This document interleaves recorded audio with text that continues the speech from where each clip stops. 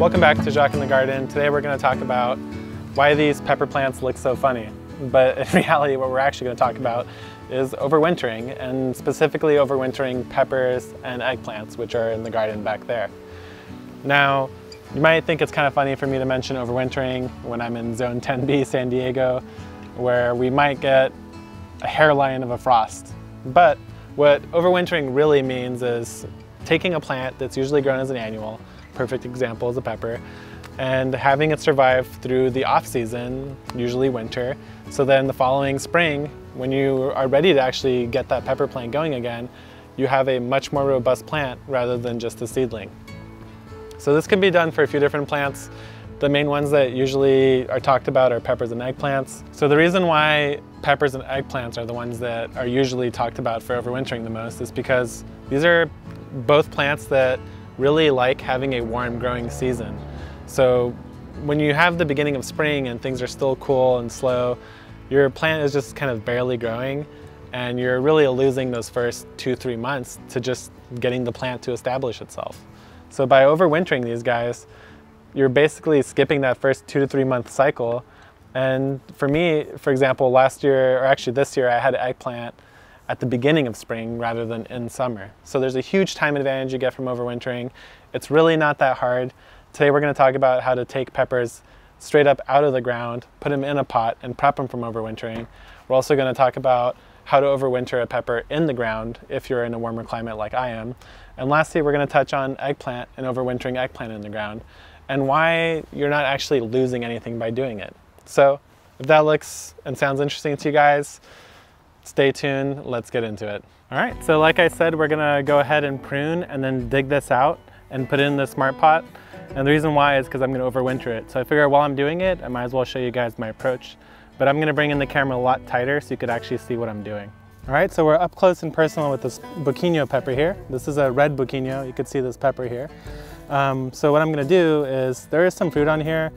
Unfortunately, I'm going to just scrap it. It's not gonna be that much in the long run. So I'm gonna go ahead and start shaping this. And what I'm going for here is that when this overwinters, the idea is that you want it to grow back into a nice shape later. So first thing we're gonna do is clear off anything on the outside, and then I'm gonna drop it, and then I'm gonna clear off any clutter inside. So I'm gonna just start cutting. I might jump in and talk a little bit, but for the most part, I just wanted to do a demonstration.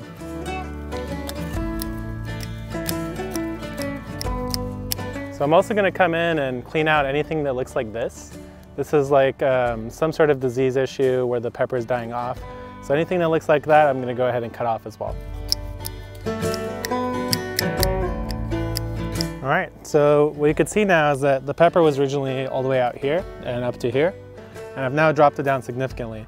I've cut off any of the parts of the pepper that have new leaves or anything that's like new pepper flowers, because I don't want the plant focusing on that while I'm trying to focus it on surviving. So a lot of people will actually cut off all foliage when they pot them up, but it's still fairly early in the season and this plant will continue to grow some. So I'm gonna leave it at this stage, pot it up, and it might still grow a little bit more by, November. And at that point I'll come back and prune it again. But at this point, we're good to just dig this out. So I'm gonna go ahead and do that right now. Okay, so I'm gonna come in on the outer edge of that plant's drip line. I'm gonna make a few cuts with a trowel. The idea here is that I wanna cut off as many of those little feeder roots so that when I'm pulling it out of the ground, I'm not gonna be messing it up and tearing off other parts. So this doesn't have to be perfect. This isn't actually even entirely necessary, but I find that I tend to do better if I do this first. Okay, so I accidentally damaged that branch there, so I'm gonna go ahead and snip it off. So now I've cut all the way around it. Then I'm gonna come at an angle and try to pop the plant out while giving it a little encouragement here. Boop. All right, so there you have it. I actually have quite a lot of roots preserved. Oh wow, so look in here. So I just took a sniff because that's like a mycorrhizal network. So it has a slight mushroom smell to it. So that is actually quite nice, but in the end, all this dirt, or soil I should say, is actually pretty clayey. So if I put this in a pot, chances are it's going to just stagnate. So I want to clean it up somewhat. So unfortunately I will lose some of that mycorrhizal, but that's okay. Some of it will stay behind and it will continue. So I feel pretty good about that right there. I got most of that extra soil off that I don't need, and I have a pretty good amount of roots actually. So I'm gonna go ahead, take this and transplant it into a pot. So if you're seeing this, you'll see that there was actually a change of plans. As I was knocking some of the soil off and moving it over, I actually noticed a couple grubs inside. What they like to do is get right into the bottom of the root ball and actually eat your roots. So what I ended up doing is knocking all the soil loose to make sure I didn't have any grubs left. Some people could say that, you know, you might want to rinse this to make sure there isn't anything else. But I feel pretty good about it at this stage. So what I'm going to do actually instead, since this is actually a quite small plant, instead of going with the 5-gallon Smart Pot, I'm going to go for this repurposed 1-gallon pot. So what I've done is I've created a little soil level down there with a hill. I'm going to take these roots and kind of try to spread them out a little bit so that they're sitting around that hill. Then I'm going to take some soil and throw it on top. But as I'm doing this, I'm going to shake the pot a little bit like this.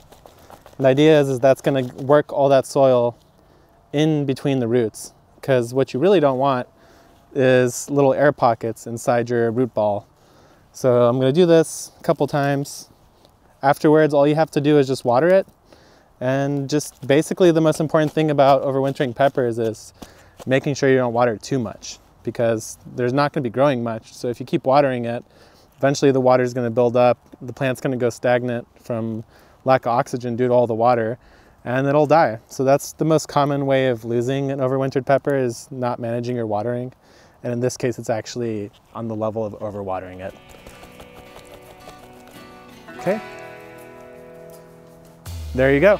So it's been about 3 days now from the time that I dug this up. This is that same pepper that I showed you guys how I pruned, trimmed it down, dug it out of the ground, totally removed the soil and repotted it.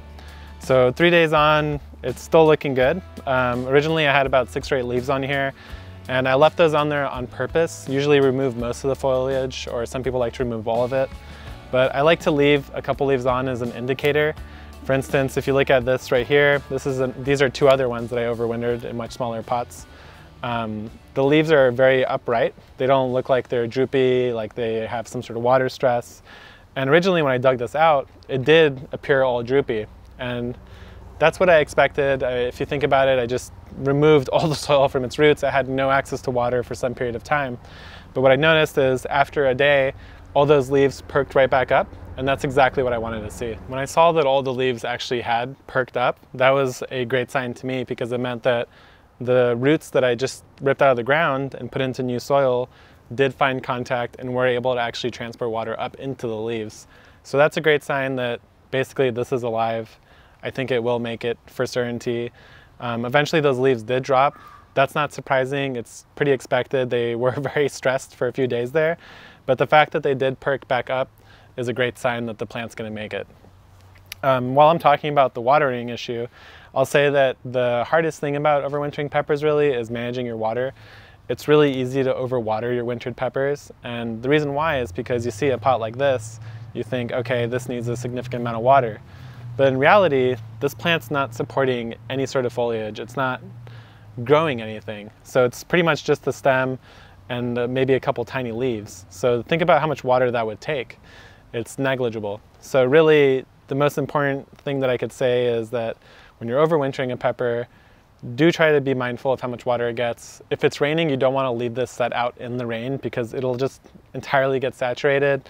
And the reason why I guess I should say that's bad is that when something gets entirely saturated with water, and there's nowhere for oxygen to penetrate into the soil, and roots do need some amount of oxygen in order to survive. When you see white roots on a plant, that's usually a sign that they're getting plenty of oxygen and they're healthy. If you dig it out and you see that all the roots are brown or black, there's a good chance that that plant had sat in stagnant anoxic water, which means that there was no oxygen in it. And that's a very easy situation to happen over the winter, because like I said, this plant isn't really sucking up much water at all. So be mindful of your water, try to protect them from the rain. That's the main tip I'd say for overwintering here, especially if you're doing it outside. Now these 2 I did a little differently. I dug these out by the root ball and left the native soil intact when I put it into the new pots. So what that's done is, since I didn't sever any of the main roots, all the foliage is still supported and alive. Again, no problem with that. After maybe a month, couple weeks, I'll come back and trim this again. Eventually I might up pot these into a 1 gallon container like this, just to make sure that it has everything it needs. Another thing I'll say is that on this habanada, it actually was about this big when I dug it out and had fruit, and everything was droopy and sad. So I actually removed all of it, and now it's bounced back. Before we move on to the next thing I want to show you guys how to overwinter, which is eggplant, I wanted to talk about why I dug up some of those peppers to overwinter them, and give you guys another option, at least those of you in warmer climates like me in Zone 10B. So this here is a very special pepper. This is a ancho poblano. And if you watched my first tour video on the Epic Gardening YouTube channel, I mentioned that my girlfriend bought some tomato plants and some peppers, and that's how everything here started. Well, this is one of the first plants. This is one of the original peppers that she had purchased, and it's been in the ground ever since. So coming on 2 years pretty soon. And what you'll see is that once a pepper has been overwintered, especially one that's been in ground, it'll start to become a lot more like a tree. So this down here, it's very woody, it's very hard. It doesn't feel supple and green like these guys here. It feels very much like a piece of wood. And that happens over time. As the pepper gets older, it'll start to become more lignified and it'll get this kind of bark to it, which is perfectly fine. It's a normal life cycle of a pepper, is that it starts to develop more of this kind of barky look to it. But same basic idea as you would do it in a pot. You want to trim it down to some sort of base structure. So in this case, I have like 3 main branches, and that's it. So managing the watering here will be a little more challenging since it's in the ground. I can't really do much about it. But luckily this is a much more established plant, so it has roots going all throughout.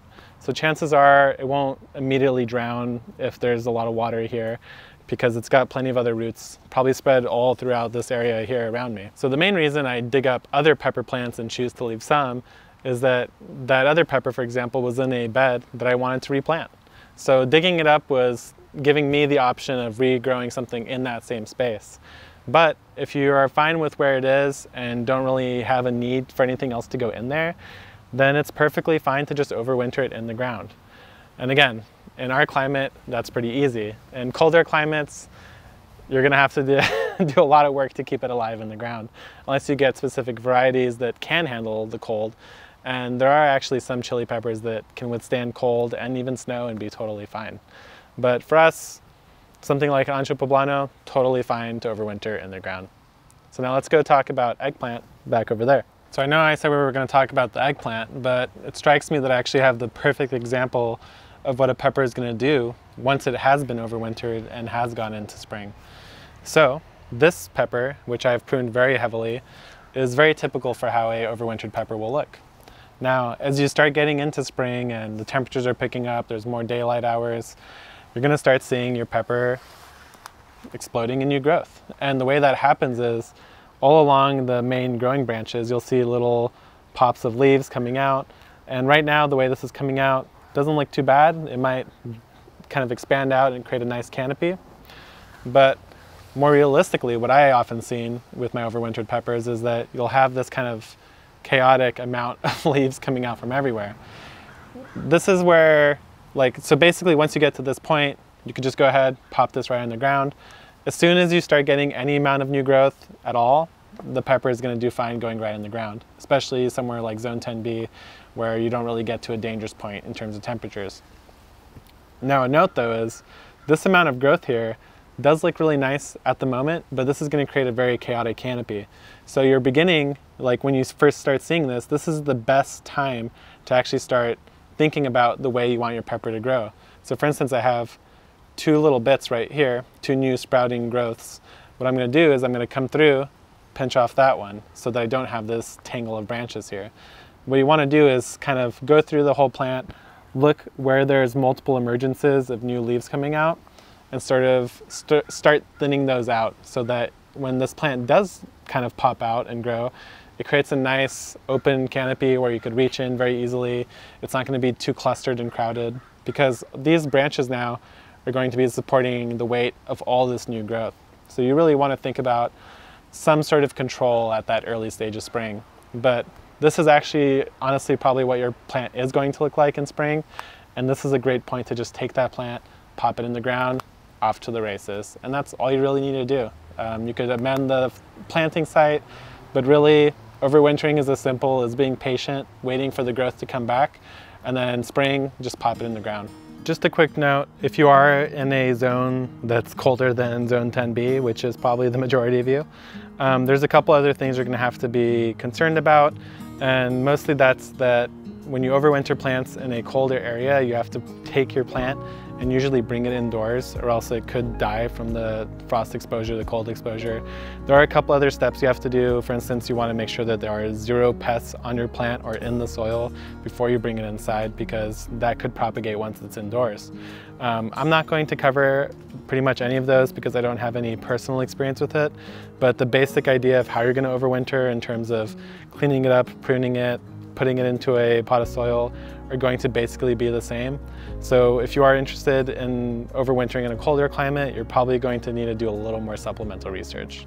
What you see here are 4 different eggplants that I have overwintered from last year.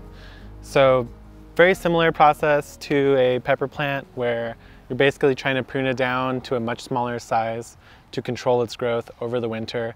A couple things that I would mention about eggplant is that even more so than a pepper, eggplant really does need the heat to really start growing and producing. So you'll find that your eggplant will probably be the last of your solanaceous plants to really start getting going. So first will be your tomatoes. They seem to grow fine in the colder spring, then your peppers, and then eggplant last. So overwintering eggplant is really like the biggest boost you could get in terms of eggplant production, because you're just going to be so far ahead any other plant that you're going to get. It's not just the size of the plant that matters, it's actually the root system that it's built over that time. So these eggplants have been in the ground now for over a year, which means that their roots have really had a lot of time to explore and fan out and sort of get into all this different soil here. You'll see that the eggplant furthest from me actually doesn't really look so good. So I'll bring in a closer shot so you guys could take a look at it. That's going to be an example of a plant that I'm not willing to save and overwinter for next year. It's too far gone in my opinion. But actually what I'm going to do is just go ahead and start new eggplant seedlings today and overwinter those seedlings for next year. So that's another option, a little bonus tip there. But next what we're going to do is actually shape and cut these back so you guys could see the process. And I also really want to talk about why overwintering something like an eggplant doesn't mean that you're actually losing this garden space. So that's going to be a little bonus tip at the end here. Now you guys saw an example of what a unhealthy eggplant's going to look like, one that I'm not going to be bothering to save. But here's one that looks quite healthy. So it has lots of new leaves. They look pretty good. There's a little bit of grasshopper damage, but nothing that's going to affect the plant. Also, what I see is somehow I missed the biggest Oriental Express eggplant that I've ever grown, which is what this variety is. So that's a nice little treat. Still feels really nice. It's not like weird and firm, so I'll go ahead and eat that. But that's not what this is about. So let's take a look at the plant first. You'll see that its canopy goes all the way out, might be off screen there, but the main thing we're going to try to do first is control everything on the outside. Once you do that, it gets a lot easier to fix the rest of it. I'm also going to come in and start cutting off some of the dead growth. So I'll put that right up there. There's nothing in there. You can see when I actually snap it, it just breaks. There's nothing green inside, so that's totally a dead piece of branch. That's an easy cut. The rest of it might feel bad because you're basically cutting a plant that still looks like it's alive. But what's going to happen is that although the eggplant looks like it's still growing, it's going to have a really hard time actually ripening all the fruit that it might set. And that's because the temperatures are dropping to such a low degree that eggplant doesn't really want to ripen anything at that point. And what you'll see is that you might get some sort of ripening, but really in the end that eggplant's just going to rot and it's not going to form a nice fruit that you want to eat. So there's no point in trying to force it to do something it doesn't want to do. All we're trying to do right now is trick it into basically surviving so that next year it'll give us everything that we want out of it. So a couple big cuts here. You could see that this is also quite woody, just like the pepper plant that I showed you earlier. And same idea, as the pepper, or as the eggplant in this case gets older, it's going to start becoming more lignified, so more woody in all of its major trunks, especially anything that's really old. You'll see that the new growth has this kind of fuzzy purple look to it, and I could actually just rub that right off. But as it gets older, it's going to start setting these woody branches, and that's why you could see all this kind of woody looking material in the middle of this plant. So now I've kind of come around, I've taken down most of the exterior branches. I'll get this out of the way. So I see a couple flowers. I definitely want to remove those. Again, I find that just like with the peppers, leaving some amount of green on there is good because I don't want the plant to completely stop growing. It's still in the soil after all. I just want it to not really produce any fruit. So that's kind of the mindset you want to have, is not how do I entirely halt this plant, but how do I keep it alive and happy without forcing it to produce all this fruit that I don't want it to do. And now I've got basically one major trunk coming up. There's an offshoot right there, and then there's two major offshoots right here. So it looks like I'm almost there. I'm gonna come through though. I think I'm gonna chop this branch off here.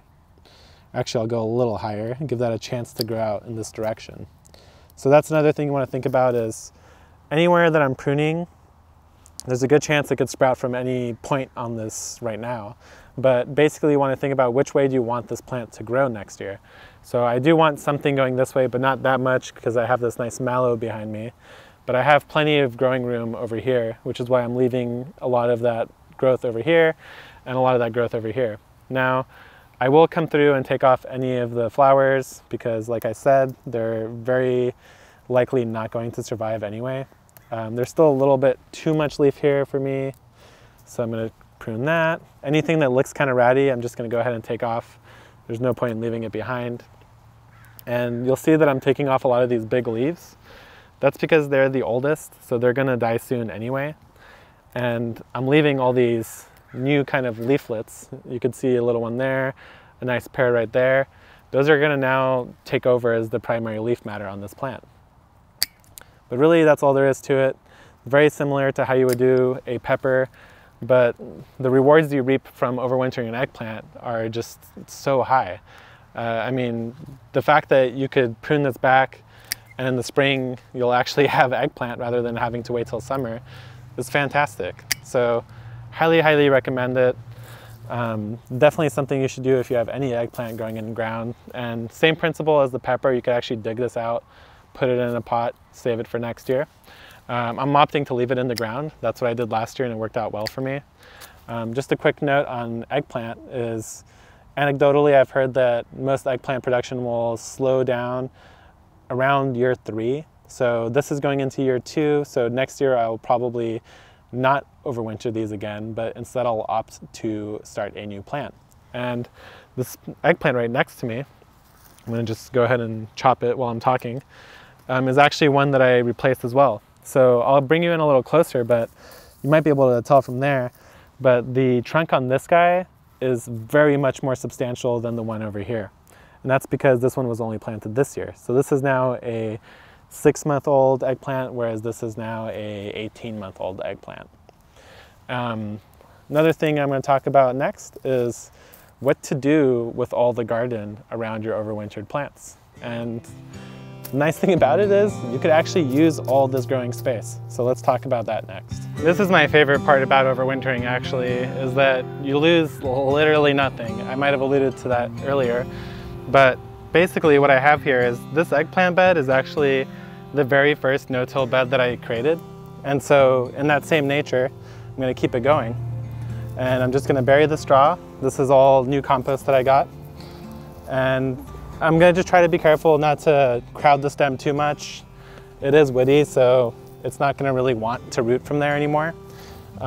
So really just, you could add new dirt, soil, compost, etc. But try to avoid not piling it up too high around your plants, especially something like an eggplant. Tomato would be fine because it can grow roots from anywhere that's underground. But eggplant, especially one that's this woody, try to avoid burying it.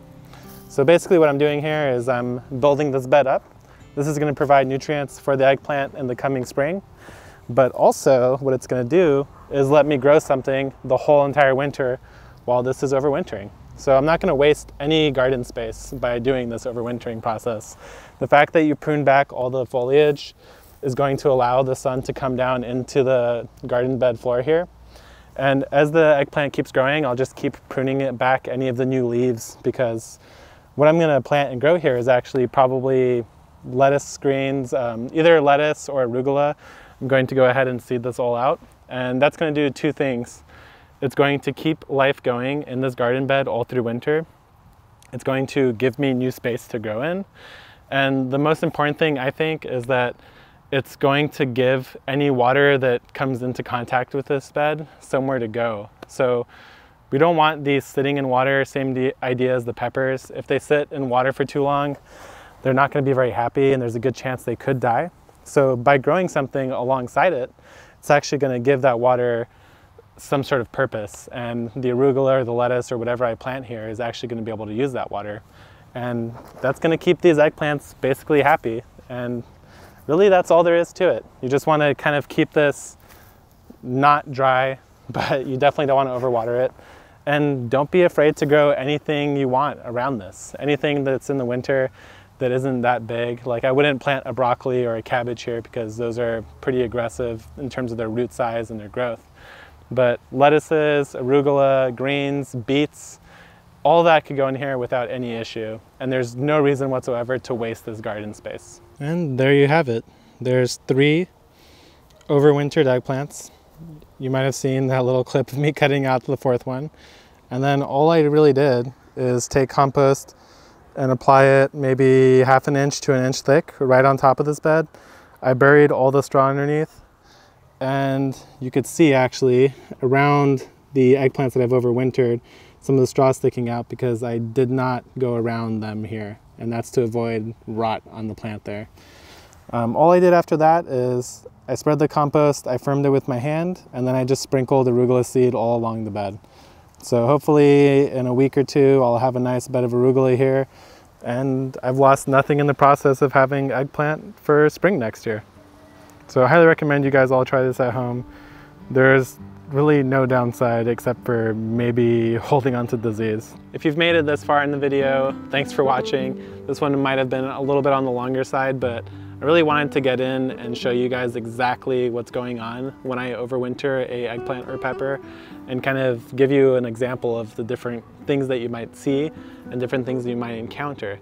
And I really hope you guys give it a try this year or next year, any year. And I hope you guys also go ahead and utilize your garden to its fullest extent possible. Like, for instance, this eggplant, which will now be a salad bed over the winter. And with that in mind, I hope you guys enjoyed the video. If you guys did, I'd really appreciate a thumbs up or a like. And until next time, Garden Hermits out.